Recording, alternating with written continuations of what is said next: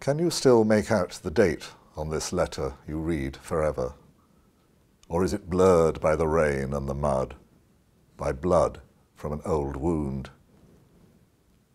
Did it come on that day at the start, the anxious good cheer of a good luck message kept for the train, a railwayman's jaunt, to give a good kick to the Kaiser and be home by Christmas, home certainly by spring? Did it come with the scarf, a welcome reminder of a fussing mother? Or was it a little bit later and a world away, that cool French evening behind the lines, still waiting for your first big show? Was it then that the letter arrived, with its hidden reminders of worries at home, of the lads on that other line, to Torquay, Totnes and Temple Meads, coaches of chocolate and cream on the Riviera Express?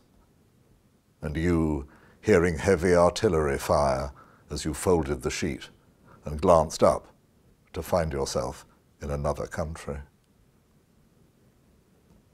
Maybe the letter came into your scarred and calloused hands an incalculable 2 years later, you still in one piece, but your mind scorched by death, your mates all gone or nearly all, and no chance, no question of writing back with the truth of your life.